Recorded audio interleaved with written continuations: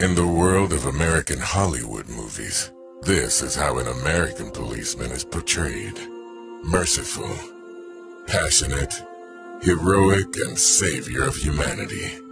And in the same movie's world, here's how a Saudi policeman appears. Criminal, terrorist,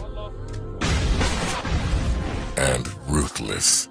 But is that true in the real world? In each year, 2 million Muslims come to Saudi Arabia to perform Hajj. Gathered in a small place, people from all around the world. Everybody waited for this moment with a sense filled of joy. Some of them might be sick, weak, or old. At this moment, the cameras capture the reality of the Saudi soldier away from the deception of the movies. And in each year, the scene is repeated.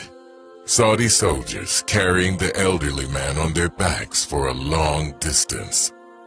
And carrying old women like kings were carried in the past. And helping children with their joy and mercy.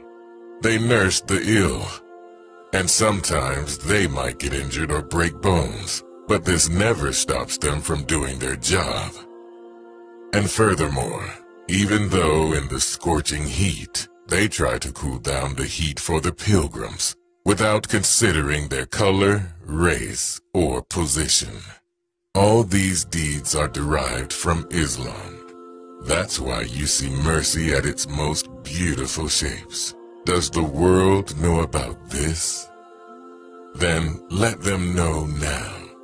Let them know that the truth can't be hidden by money or denigration campaigns.